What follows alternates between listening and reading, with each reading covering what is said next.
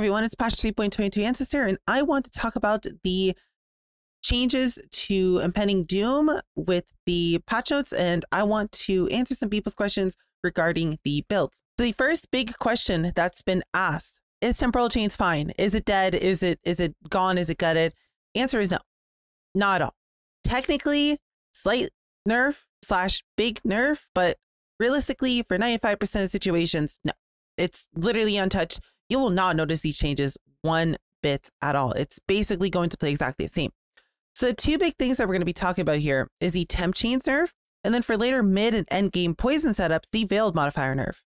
Let's start with the Temp Chains nerf, as it'll pretty much explain the Veiled modifier nerf as well, and we can go from there. So the way Temporal Chains normally works is when you apply it onto enemy, it makes all other effects on enemies expire slower. And this used to be 40%. It's now going to be 25%.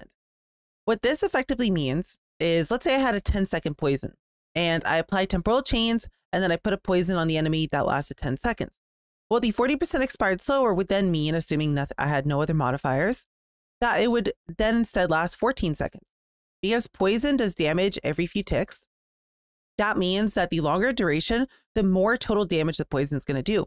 It's not so much as total damage over duration, but more so damage per tick. So the longer duration, the more total damage you do. It's quite opposite of ignites, where ignites are a big damage over a small portion, and you ideally always want to make them faster so you can reapply a new ignite, and that usually gives you more DPS. Well, for poisons, you want to stack as many as you can, and the bigger duration, the better, because then they'll do more damage individually. Now, the thing about this, and the reason why this doesn't matter, is because of poison ramp times. So if we look in Path of Building really quickly, we can see that for this Path of Building, my poison duration is 7.53 seconds. What this means is for me to actually do full DPS, to actually be doing 6 million DPS, it would take me 7.5 seconds of holding down Impending Doom to actually do this DPS. That's why poison numbers in Path of Building always are a little bit misleading, and they're always not fully true. That means if we held down Impending Doom for half the time, we do half the DPS. Realistically, this is not going to matter because most things are going to die before we even reach this. The only things that are going to actually live 7.5 seconds like this are going to be maybe some map bosses, some invitation bosses, and all the pinnacle bosses. But even then, realistically, your ramps would be so large and the bosses don't really have that much health, especially once you put more money into these builds, that even a half ramp, even a 3-second ramp, is already going to be enough to phase the boss. There really isn't anything that can actually take this to the face because all the bosses just have phases. So you just phase everything before you fully ramp. And if we want to look at the nerfs, if we want to put in here 37% less Temporal Chains curse effect, which is effectively exactly the nerf, as you can see, our DPS goes down quite a bit, and our poison ramp goes from 7.5 seconds to 5 seconds. And it really doesn't matter. The only time you're going to actually see a DPS loss is if you're holding down your Impending Doom button for more than 5 seconds. Post 5 seconds, yes, it's actually quite a big nerf, especially when we combine it with the Veiled modifier nerf. We're actually losing somewhere around 40 to 50% of our damage, depending on how much curse effect you had, since curse effect is now substantially weaker. But again, for anything that doesn't last that long, it completely doesn't matter, and your DPS is going to be literally exactly the same. The only thing that really matters, the only thing that actually makes you kill mobs instantly, is just straight up your poison DPS. This is honestly a more important number to look at because the higher the poison DPS, the higher your instantaneous damage is. So the faster you instantly one-tap mobs, right? A higher total DPS is not going to make your mapping feel better. What is going to make it feel better is poison DPS, and poison DPS is completely untouched because this doesn't do anything to it. In the same line of thinking, the same thing goes for the Veiled modifier nerf. A really popular option for basically every single poison build is to have a helmet craft on your helmet that says duration of ailments you inflict while focused is increased by previously 81 to 90%. This means that you would get a button called focus. When you press it, you get this buff, and then it go away after a few seconds. It's basically like a DPS cooldown. And duration of ailments, as I mentioned earlier with how poisons work, is a really powerful way to make you do more damage. Let's pretend this is just 100 for the sake of math. This means that those poisons, while I'm focused, will effectively do double damage. That also means they're going to last twice as long. So to actually get that full double damage out of this is going to take quite a while. So it's only really good in scenarios where you can't just fully DPS. For example, if you're fighting a boss where you need to apply maybe 10 poison stacks and you have to dodge for 10 seconds, well, if those poison stacks last for those 10 seconds, then you're still doing optimal DPS effectively, versus if they only lasted a second or two, then you wouldn't really be hitting the boss. So technically duration and increased poison length is a pretty good stat because then it makes your DPS strong while you're moving. But realistically, it's not going to be that impactful. So the nerf of the veiled modifier from 81 to 90 to 36 to 40, while it does suck and it'll definitely be noticeable for Uber DPS, again, it really doesn't matter because you're going to phase the bosses before you're going to even realistically hit your ramp. So overall, the TLDR is it does not matter. This build, both the Pathfinder and the Occultist versions, will feel just as strong as each other, and you really won't notice the difference. Now, the other piece of information I want to talk about, which a lot of people have asked about, is, Allie, what about Pathfinder version? Well, I just so happen to have a Pathfinder Path of Building here. Over the next few days, I'll be releasing some videos talking about the Pathfinder version of Impending Doom. I plan to do a leveling guide for it, and then I plan to do a leveling run for it as well. And I want to just very quickly talk about the two differences between them and why you might want to choose one over the other. So the first thing to mention is Pathfinder is going to be a lot tankier. It's going to have a lot better recovery. It's just going to feel like an overall better ascendancy if damage isn't the only thing you care about. The one downside of it is the further you scale it, the weaker it's going to be relative to Occultist, just because most of the things that Pathfinder do later into the build don't really help us at all, especially once we go crit. The nice thing about Pathfinder is we'll have permanent charges with Nature's Adrenaline. And this means that we can run whatever flask we want. And this means that later on, we can run Progenesis in our build and have it permanently be up, which is a massive defensive layer. Not only that, but we can run Sapphire, Topaz, and Ruby flasks to get a massive amount of elemental EHP, which is going to make this build feel super tanky. Or if you want to get more armor, or you want to get more spell suppression, stock it spell suppression gear, whatever you want, you can easily fit it through a flask. Pathfinder turns your flask into a portion of your build. It turns your flask into actual gear, similar to how Mageblood does the same thing.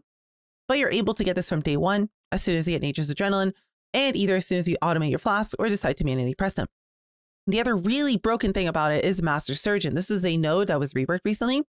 And what it does is it makes it so your life flask is now effectively permanent. It will never turn off. Typically, when you press your life flask, as soon as you hit full health, your life flask turns off no matter what duration of it is. This will always keep it going. So let's say your life flask is going, you take half your health, your life flask is going to immediately start healing you. And as soon as you hit full health, let's say you also have some life on kill and some leech or whatever else the case is, as soon as you go back to full health, your life flask is still going to be going. So if you just immediately get chunked for another 20, 30% of your health as soon as you get to full health, well, you wouldn't have effectively lost charges on your life flask, and it would immediately be there to immediately start healing you up. If we pair this with a really strong flask, if we craft a really, really good flask, then Master Surgeon can effectively give us a few thousand health regen per second for effectively free. And this is just a really strong defensive layer, as recovery is a stat that is really difficult to actually get in this build, just because we don't really have a good way to get regen and we don't really have a way to get leech since we're a spell build. Otherwise, the rest of Pathfinder, in my opinion, is a little bit lackluster / is just as good as Occultist. Nature's Reprisal can simply just be seen as a massive damage increase. The effective Wither is massive, and it's a very, very overpowered stat that's very difficult to get, which makes Pathfinder competitive in the first place, actually even slightly better on lower gear. And then Master Toxis can also just be seen as a 20% more damage multiplier before any other changes in your build increase or reduce that. But it's effectively just 20% more damage. So there's nothing really special on these two nodes other than just a bunch of damage. Yes, Master Toxis also gives you poison prolif, but in my opinion, it really isn't that important, nor is it really that impactful to your clear, and it really isn't that noticeable. That is especially true when you compare to Profane Bloom, where Profane Bloom is going to be immediately noticeable. The problem with Master Toxis is it only applies one poison, and that one poison isn't going to immediately kill everything around the monsters. And because of that, you're not going to insta-clear a pack as soon as you kill one monster. The nice thing about Profane Bloom is you have a pack of 20 monsters and you immediately kill one and it procs Profane Bloom, the whole pack's gone. everything is just going to be gone because the explosion prolif will just kill everything. And because of that, in my opinion, for clearing, it's going to feel a lot better on Occultist just because you'll insta-tap basically all packs. The other thing about Occultist is it doesn't really provide any defensive layers. Sure, it has Withering Presence, which gives you Hinder, which is kind of nice, I guess, to take a little bit less damage from enemies. And you get 90% chaos, and you get 60% chaos resistance for free, so you don't need to worry about your chaos resistance as much, and you basically almost get chaos risk cap for free. But otherwise, there's nothing here that really helps us. Sure, we have cannot be stunned while we have ES, which is going to always be true Vile Bastion, but it's more of a glass cannon ascendancy, and it's just really good if you want to have substantially more damage, especially as you move on to the crit version, since Occultist is going to get access to +1 power charges, which is going to make the crit version substantially stronger. The other thing to talk about is leveling, because endgame damage and your ascendancy isn't really all that we really need to talk about. The other important thing is leveling, because honestly, in my opinion, I feel like a lot of the time when I make a new character, when other people make new characters, one of the things they look at is how is it to level? How annoying is it to level? / do you really want to re-level a character? And if we compare Occultist leveling to Pathfinder leveling, Pathfinder effectively will just give you a really easy and clean character to play from level 1 all the way up until Mage Blood and Mirror's worth of gear, simply because they don't have to go through a hellish leveling process versus Occultist, where Occultist, honestly, in my opinion, has a really bad time. And you kind of have to just get through the leveling experience to actually get to play an enjoyable build. While pending how you feel about Poison Concoction, Pathfinder just has a really comfy time the whole time with basically 0 issues getting to maps and 0 issues getting all the gear that it needs to be able to play in maps. The biggest difference here is that Witch just kind of gets shafted by GGG. That's the biggest problem here. It's like Witch just completely gets shafted. If we want to look at the leveling trees, we don't have anything in this area. It takes us a while to get to Atrophy. There's no other damage nodes here. Unfortunately, the right side of the Witch starting location is just complete garbage. The left side has spell damage, which is really nice, and cast speed, which is also pretty decent for leveling early on. But the right side has nothing. It has a minion node and has energy shield. And energy shield is probably the most garbage mechanic, especially early on, aside of getting a tiny little bit for Eldritch Battery. Outside of that, all the nodes over here just really don't do anything / are pretty niche or lackluster. So it takes us quite a while to get to Atrophy. And the problem is, even if we do just immediately rush to Atrophy without picking up anything, there's just no good chaos skills to play because Blight kind of sucks. EDC kind of sucks. They're not really that good, and it's still going to be kind of miserable. So Rolling Magma is our only best option. But then again, Rolling Magma doesn't get any damage here, so it's a little bit pain to get through Act 1 through 3 until we get to Poison Concoction. Even once we do get to Poison Concoction, it's not going to immediately feel good until Act 4, just because it's going to take you a while to get to Fatal Toxin Depth Perception and then picking up another poison node, because currently you're not going to be near 100% poison chance with this, and you kind of do need one more chaos node, either Wasting or Swift Venoms, to really feel good. It's just a problem of where Witch starts in comparison to where all the chaos-based things are. And just the other thing is we just don't get Poison Concoction as Witch. We have to wait until Act 3, or we have to get it from a friend, or we have to just start a character, level it to level 12, get Poison Concoction, then mule it over to a Witch, then start the build, which just feels really bad in my opinion. Now, when we want to compare that to Pathfinder instead, Pathfinder just has probably the easiest time to level in the game, period. So in Act 1, the nice thing is we can pick up all the projectile damage nodes here and play Caustic Arrow and Burning Arrow to get through Act 1.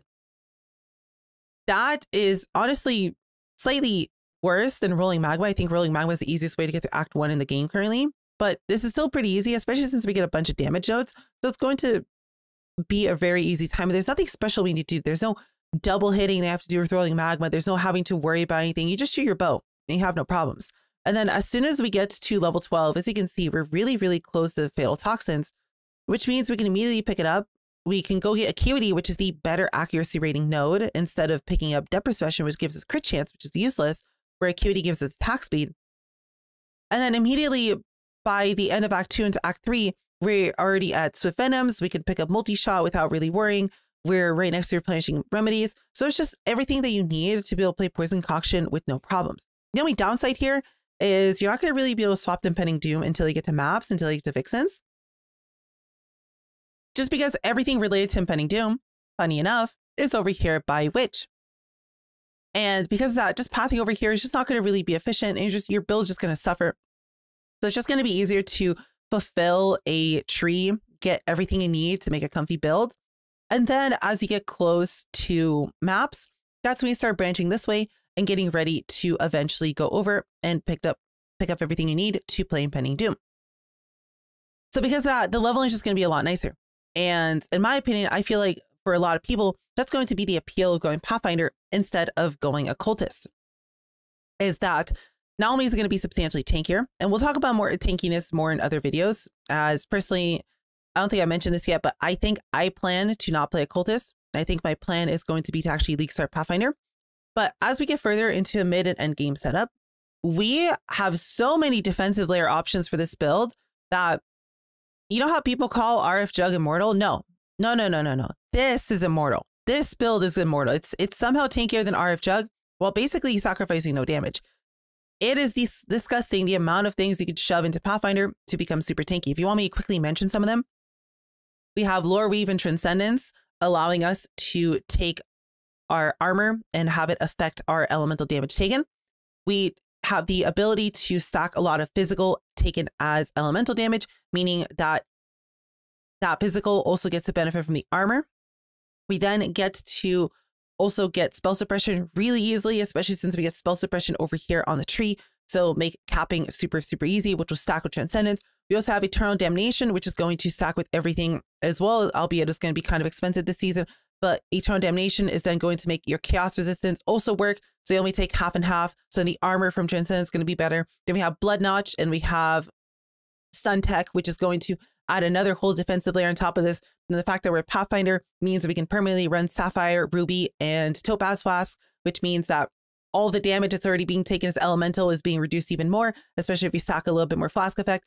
You get where I'm going with this. We can stack so many defensive layers on elemental damage, force the majority of our damage to be elemental damage. And then for the tiny amount of damage that is still physical, Blood Notch completely takes care of all of it. Because of that, Pathfinder will just basically be immortal while still having great damage. If you want to do like 200 million DPS, you're going to want to play Occultist, and you're going to want to go crit. And it's still going to take you quite a few divs to actually get to 100, 200 million DPS as crit Impending Doom. That's not something very easy to do. And it's not something Pathfinder will be able to do. Like, you're not going to be able to scale it to that much damage. But realistically, does that matter for most people? I don't think so. I think most people are just going to want a super tanky build, a super fast build, and have something that can scale to a decent amount. I think most people would be happy if their build tops out at 20, 30 million DPS. And Pathfinder, as both the poison and as the crit version, can very easily do that. And then if you aren't satiated for damage at that point, well, the crit version of Pathfinder should still be able to probably get to 50 to 100 million DPS, which albeit is not going to be as strong as Occultist. And again, I want to mention that is at like a very high-end budget, but it'll still be quite a lot of damage to basically insta-tap everything in the game and not really see any enemy's health bar ever. That's all I really have to say for this. As I mentioned, I'll have a few more videos coming out this week. I'll have one talking about how to League start Pathfinder if you're interested in League starting Pathfinder. I will have a video on Pathfinder with a mid-game setup, adding in some of those defensive layers that I mentioned and making this build a lot tankier. And I think towards the start of the season, we'll have a setup that talks about how to play crit Impending Doom as a Pathfinder. And it should be pretty easy to apply it as well for Occultist. Other than that, I hope you guys enjoyed the video. If you have any questions, please feel free to leave them in the comments below or come by Twitch. I stream every day, and I'll be more than happy to answer your questions there as well. Other than that, I hope you have a wonderful rest of your day. I'll see you cuties in the next video.